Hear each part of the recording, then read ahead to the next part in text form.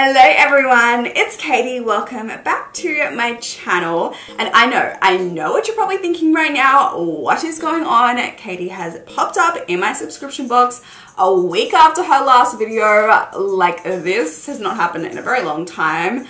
But you know what? New year, new me. You girls trying to be consistent. Don't get used to it, but I'm trying here. So hey, how you guys been since I last saw you last week? I'm so excited for today's video because I'm going to be doing my go-to glam look. I actually have a friend's birthday to go to tonight. It is a boat party, so I thought that I would get ready with you guys and show you my go-to glam look for birthdays, special occasions, you know, brand events. It's just my go-to full face makeup look. I know it's reliable, it's gonna last throughout the night, it looks good in photos, you know, I don't need to touch up, and it's pretty quick and easy. And I'm gonna be showing you some techniques that I like to use when I'm actually leaving the house and I need my makeup to last. Because when I film makeup tutorials, like once I finished, I will literally just go eat and then take it all off because I have nowhere to be, no one to appreciate all the hard work that I just put into my makeup. So when I do need my makeup to last, I use a few different techniques. So yeah, I really hope that you are excited to watch today's video. If you haven't already, be sure to subscribe to my channel, check out my Instagram, which is linked down below. And yeah, let's just go ahead and jump straight in. Okay, so I still don't know if I prefer to do my brows before my base or after. I like to do them before because then you can sculpt out the brow, make them look nice and sharp and precise. But then once I apply powder, I find that sometimes the powder can like build up in the brow. I'm still on the fence about it. It really depends on my timing and like the level of effort that I'm willing to put into my brows. I think today I'm going to shape them with a brow pencil first, then do my base so that I can, you know, clean them up a little bit. And then once I've done my powders, I'll go in with a brow gel. So yeah, that's the plan. And to start off my brows, I'm gonna take the Benefit Precisely My Brow Pencil. This is my fave brow pencil. It just does exactly what I need it to do. Lately, I've been going for much more of like a natural brow. Well, natural for me at least. I was just finding that I was going a little bit too hard out on the brow pomade. Like literally I used to fill my whole brow in with brow pomade, and it's just looking too like in your face. So now I've been going for much more of like a fluffy brow and literally just like filling in the tail. But for special occasion, I do still want that like shape and definition. And then I'll just go in with a tiny bit of brow pomade just to help it last. So yeah, that's what I'm doing. Just kind of creating this shape at the moment. Giving myself more of an arch. Making my brow just a little bit thicker and longer. And then once I reach the beginning of the brow, I'm just using a really light hand. Creating a really faint line under the brow. I'm not worrying too much about the top of the brow here, just because I will be brushing up those hairs. And then I'm just going to fill in the rest of the brow. Another thing I've been doing recently is lifting like the tail of my brow a little bit.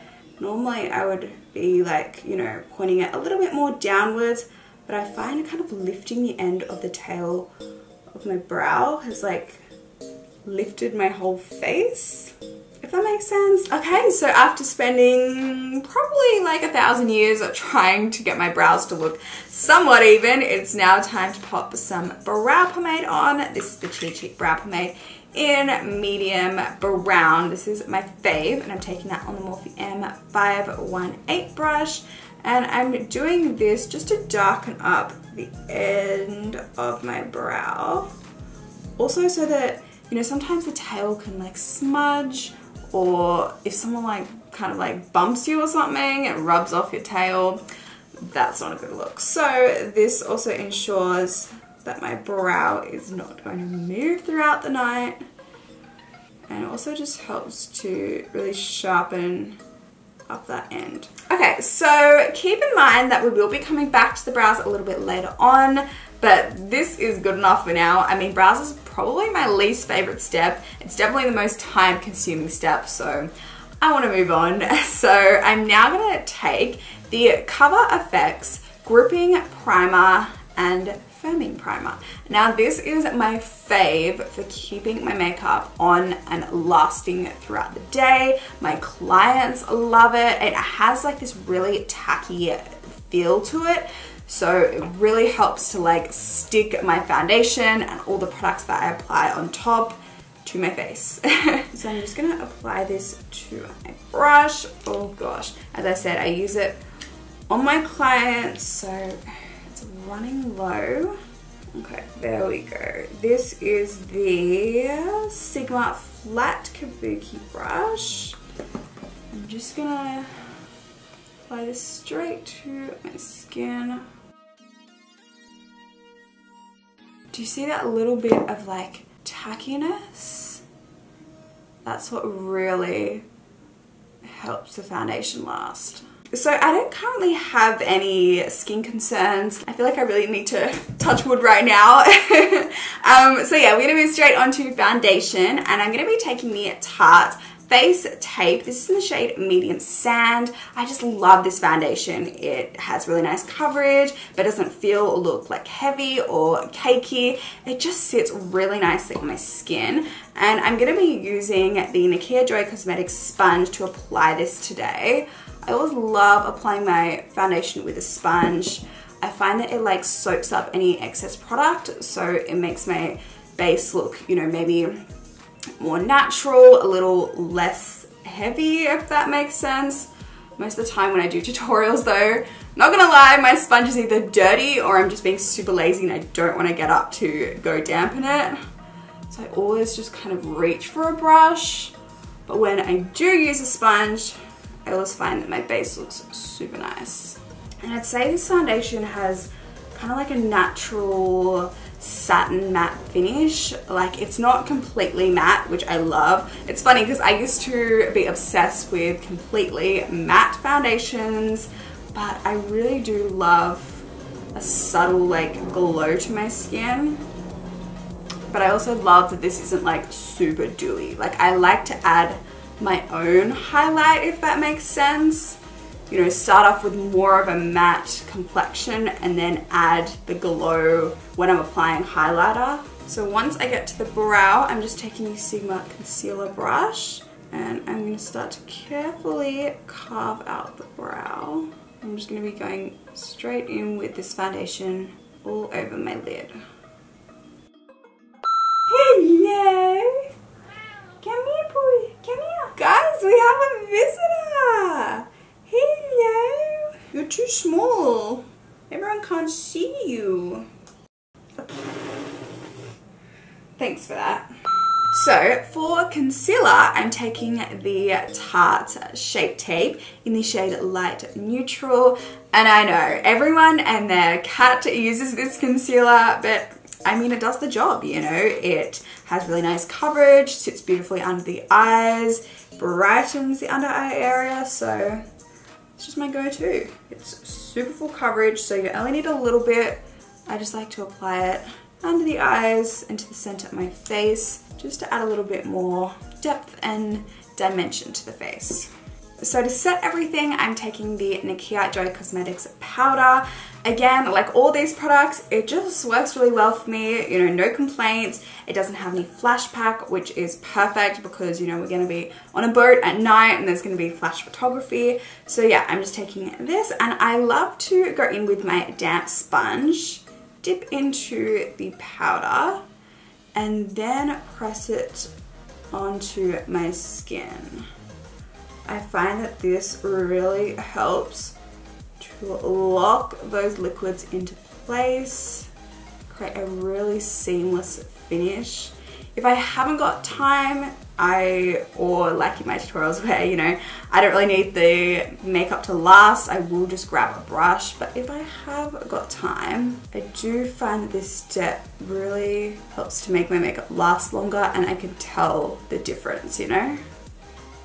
So for contour, I really don't do much for this step. I will literally just take the Benefit Hoola bronzer and just take the brush that it comes with and just create a little shadow at the hollow of my cheek, just like this, just to kind of enhance my natural shadow.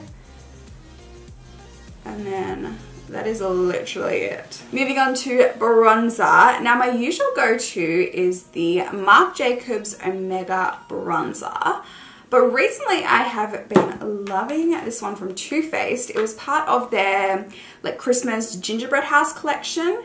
This is in the shade Get Toasty. Let me see if I can show you.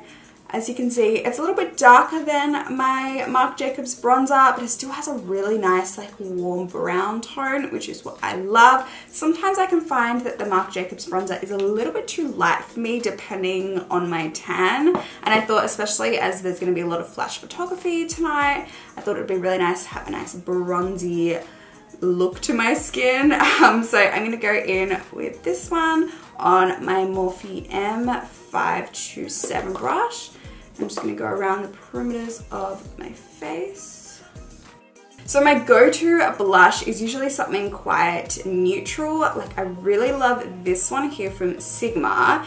It's just a really nice, pretty neutral pink. I mean, what more can I say about it? It goes with literally every look. I also really love like a brownie peachy blush as well. I think that's so flattering. So yeah, I'm going to take this one today from Sigma in the shade Cor-De-Rosa. Of course, if you are shopping with Sigma, you can save some money using my code Katie10, just in case you wanted to. And I'm just taking that on the apples of my cheeks and bringing it up towards my temples. And this is just going to add that really nice flush of color back to the face. So I have a few go-to highlighters.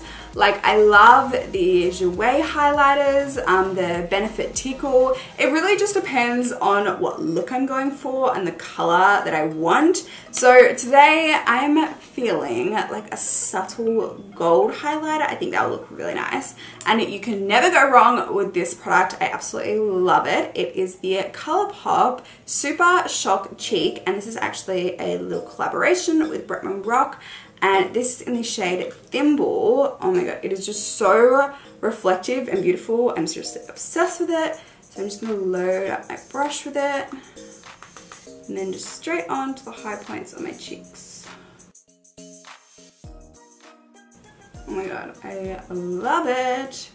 And then I always like to go back in with my blush brush just to make sure everything is nice and seamless. And while I'm here, I'm just going to take a big fluffy brush and just pop that in my inner corner just to help go right in that area. Okay, so my next step, I love to take the Mario Badescu facial spray, and I find that this really locks everything into place.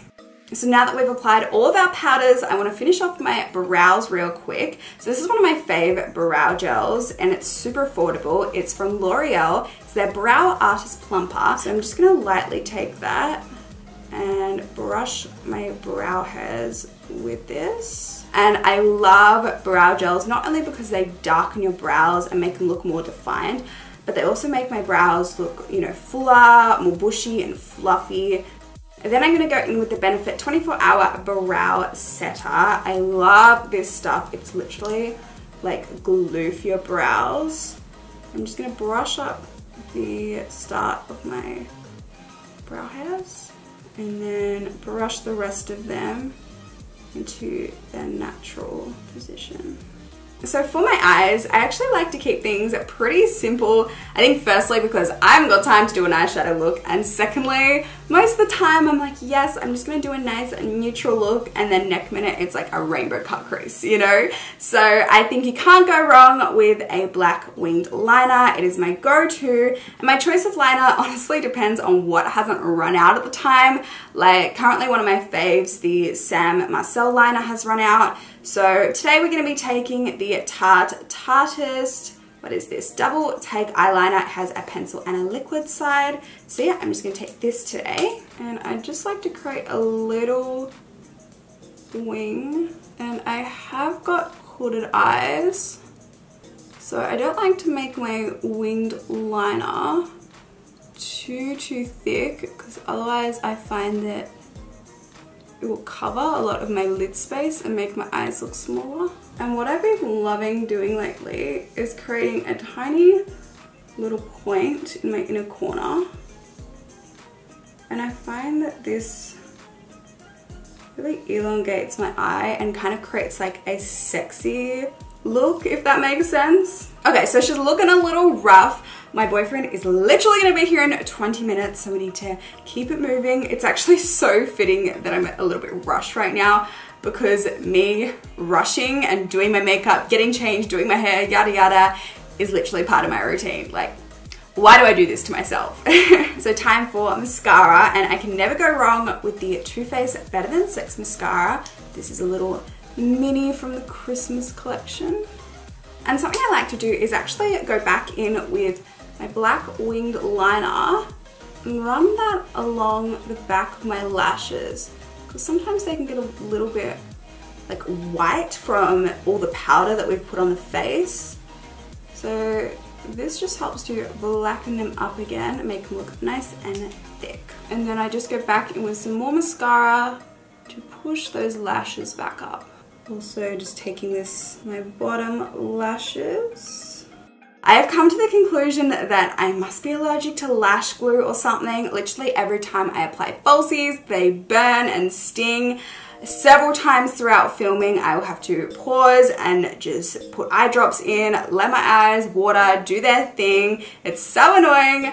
But I've come across these lashes. I was actually at the launch event for these. These are by Eylure, and they are a collaboration with Chloe Morello, and they are outer corner lashes, which is great for someone like me, because I found that most of the time the stinging and burning was coming from my inner corner. You know, it was just a really irritated area, so having outer corner lashes is perfect for me, and it just adds like a little bit of lift to the eye. So yeah, I'm gonna pop these ones on today. Babe! Stressing me out just being here. You know why you're getting stressed out? Because you know. What do I know? You gotta leave soon. Stop! Stressing me out. Final step, lips. Now, I used to love going in with a liquid lipstick just because it does last, but I found that throughout the night my lips would be looking so gross and dry and cracking, and I was like, you know what? I'd rather do a quick touch up and have my lips looking on point than them looking crusty and dusty. So I'm gonna take the Huda Beauty Power Bullet Matte Lipstick. This is in the shade Girls Trip. It's a nice like nude neutrally pink, but I love a little bit of a brownie undertone. So I'm going to start off by lining my lips with the Chi Chi Lip Liner in Centrefold. And this lip liner is also going to help my lip products last longer. And even though this is a matte product, I don't find that it makes my lips look dry, and even though it's not a liquid lipstick, I do find that it lasts pretty well throughout the night. And lately I've just been all about that glossy lip, so I'm going to take the Australis Girl Boss High Shine Lip Gloss in the shade Lovebird, a really gorgeous nude. I'm just going to pop that over the top. And there you have it, guys. This is my finished go-to glam look. I love it. I think it is so flattering on literally everyone. And it was pretty quick and easy. And I know that I'm going to feel confident in it throughout the night. So yeah, I really hope that you enjoyed and you maybe learned something. If you did, be sure to give this video a thumbs up. And I need to go now because I'm running late. So I will hopefully be seeing you guys in my next video. Bye!